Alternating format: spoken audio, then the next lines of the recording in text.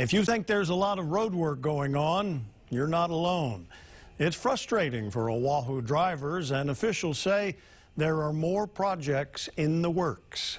Manola Morales reports. You don't have to venture too far on Oahu to come across some type of lane closure. There's ongoing road work for the rail project and a list of road improvements everywhere else.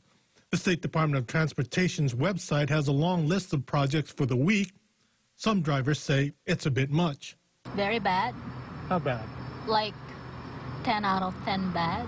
Like over, maybe. It's just a never-ending construction work for road that never get really fixed. It's definitely been as bad as it has since COVID has started.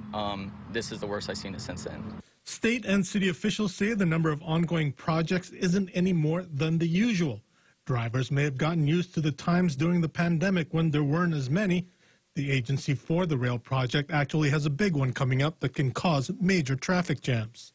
HART plans to start another major road project after the Thanksgiving weekend. On November 28th, Dillingham Boulevard will only have one lane open each way between Mokawea Street and Waikimilo Road. HART says lane closures will be 24/7 and there will be no breaks during the holidays. That's different from other projects that will stop during the holiday season. They're going to stop work for Christmas and Thanksgiving. For Christmas, it's going to be December 19 to January 2. They're not going to be working, and then they're not going to be working through the Thanksgiving holiday. To help ease the traffic around the holidays, the city also plans to take away street parking around the malls.